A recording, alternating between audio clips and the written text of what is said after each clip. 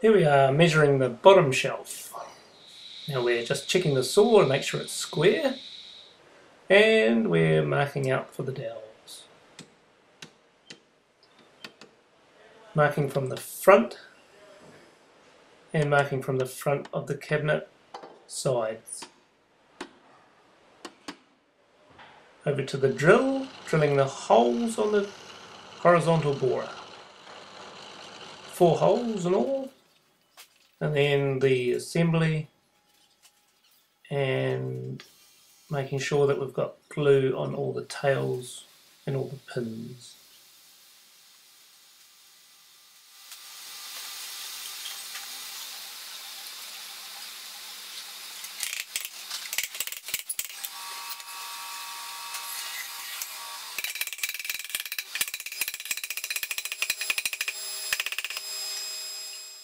Now, very important that we put the bottom in at this stage, else the dovetails won't go together.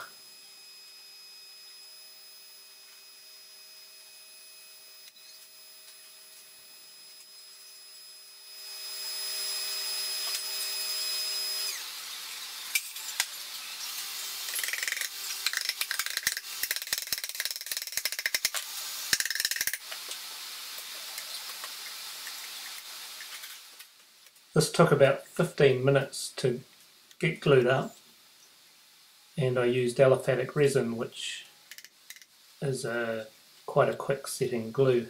I'd have preferred to use some epoxy, which would have given me a lot more time.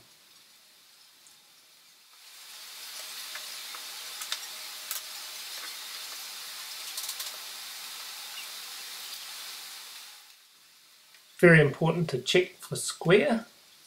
And if it's not square, then make it square.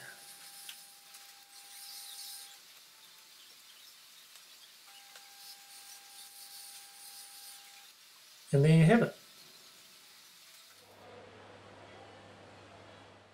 Little stitch there. Now we're measuring up for the base. Lowered the saw down to 5mm to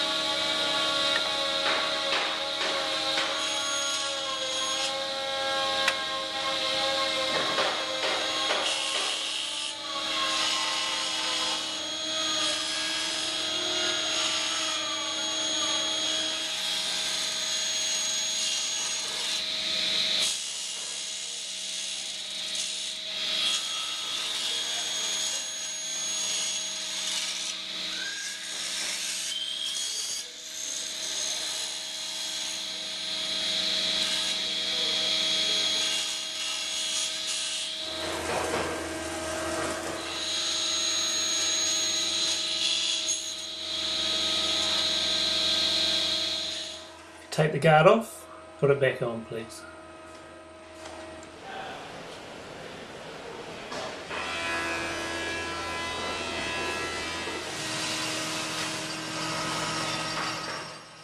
Leave the line on when you're bandsawing out the shape of the base, and we'll sand it to the line and spoke shave it to the line afterwards.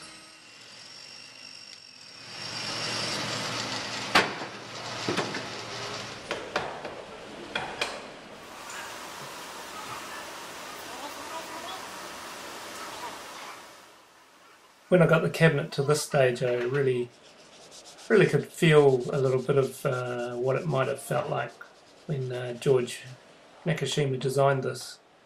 I appreciate it's not my design, but it's like it's nice getting into the head of another famous maker when you make a project like this.